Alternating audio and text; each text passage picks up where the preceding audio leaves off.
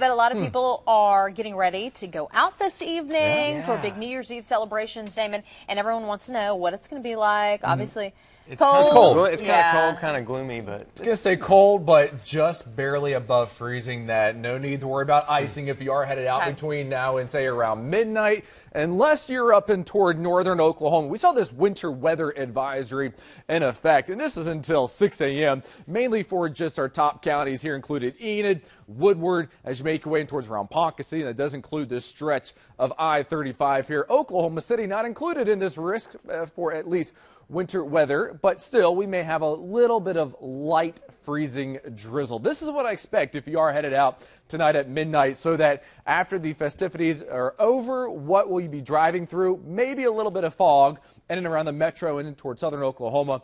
And again, maybe just a little bit of ice up and toward northern Oklahoma. But then again, we should be cautious when we say a little bit of ice, because it does not take a lot of ice to really slow things down and just start get you spinning all over the place. Now, no need to worry about it right now within the metro, because temperatures were cold, but we are above freezing right now. 39 in War Acres, 39 here in Oklahoma City, as well as in Norman. We're still watching a cold front looking northwestern Oklahoma, already down around the freezing mark. And look at Guymon, current temperature, not wind chill, the current temperature right now is 21 degrees. So it is cold, and this cold air moving in this direction, which means that we will start the new year on a very cold note. It is going to be just downright chilly. Now, let's take you outside right now.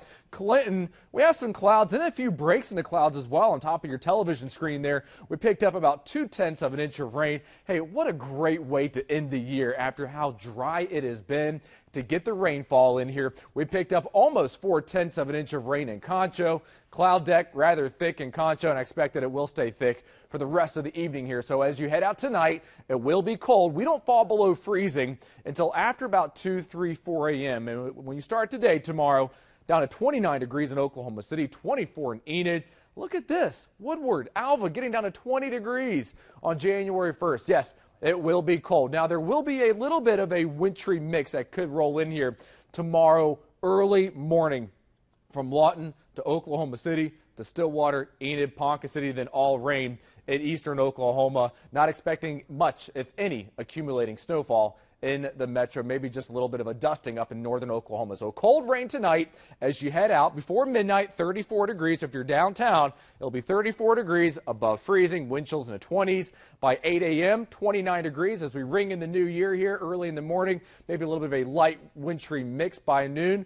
It's just cold, temperatures in the mid-30s, and then clouds begin to break up in the afternoon a little bit, still in the mid-30s. So cold for January 1st, and winds around 10 and 20 miles per hour. Highs across the state tomorrow look like this. I'd say mid-30s, and south, you're above freezing. North of Oklahoma City, you're at or below freezing here. Look at that, not even getting out of the 20s for highs in Enid, and 30 degrees in Ponca City. So drizzle until midnight, slight chance for a wintry mix in the morning, and then warming as we head into the weekend here. So AM wintry mix, otherwise partial clearing by the afternoon. It'll be cold, sunny and cold for Wednesday, and then lower 40s for Thursday. So when will we finally get above freezing, or above normal, I should be saying? Not until the weekend. Their highs in the 50s. And you're up to date with the latest First Alert forecast.